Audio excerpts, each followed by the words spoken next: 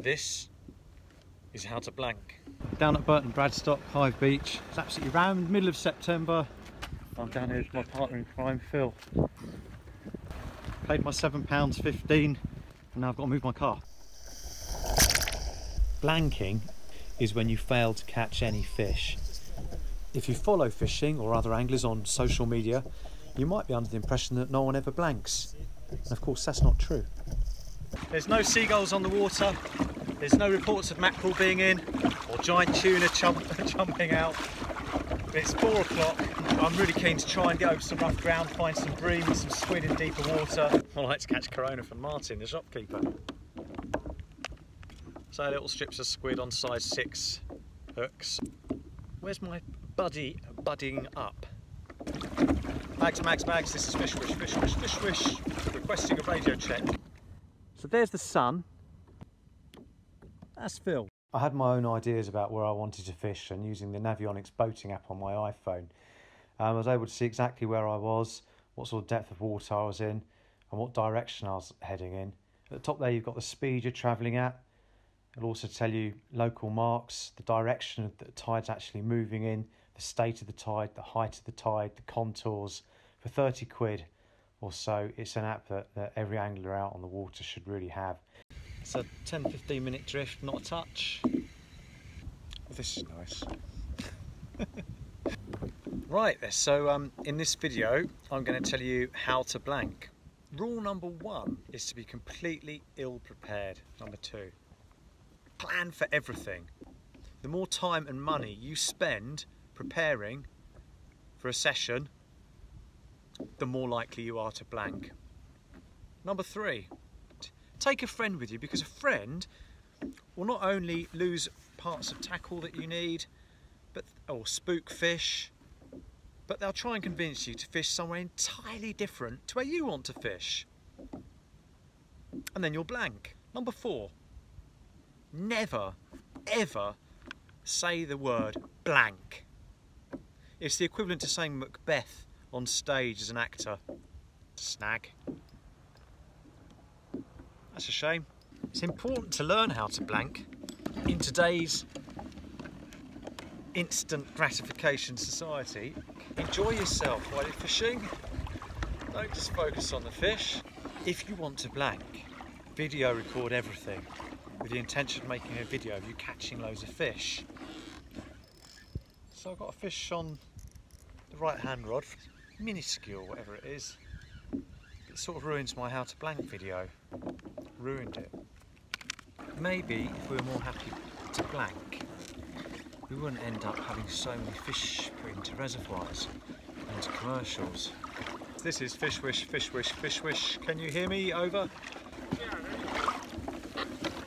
No, it's been very slow, very dead. The more complicated your rig, the more likely you are to blank.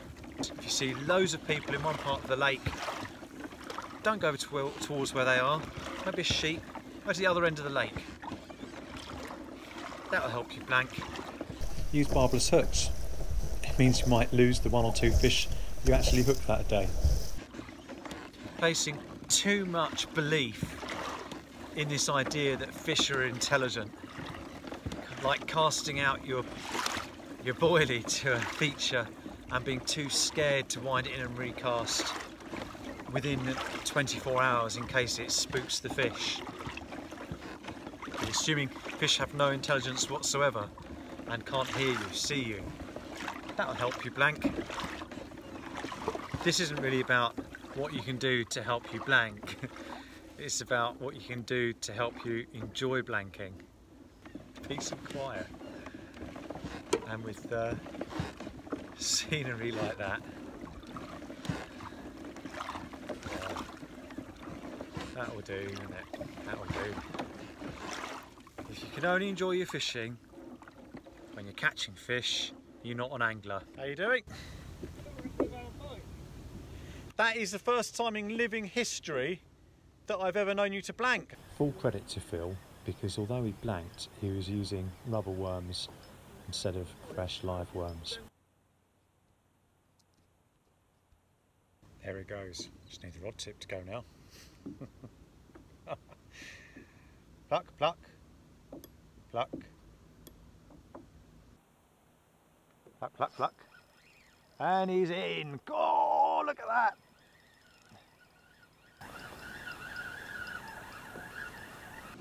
Don't come running to me to ask how you go about blanking. I don't know. Oh, lovely. One very spiky black bream. Delicious. Highly prized.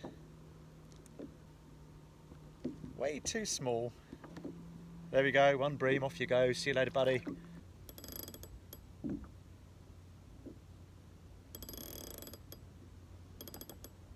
That's odd.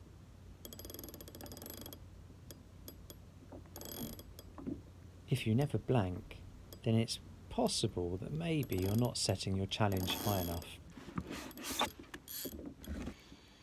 Wow, sun drops, comes alive. What on earth is it? Ah, it's a doggy. Good old doggies. You've got to love them.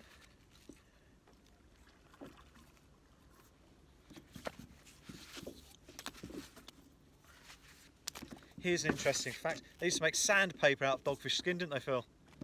Yeah, blah, blah, blah. Are we going in then? Yeah. Oh, bloody hell, I almost lost my rod. So basically, this is a call for people to try harder to blank. Maybe if we all blanked a little bit more often, the fish wouldn't be under so much pressure. And nor would we. It's a simple principle of delayed gratification. The more difficult the challenge, the more rewarding it is when you achieve it. It's as simple as that. So in my view, it's better to be a blanker than a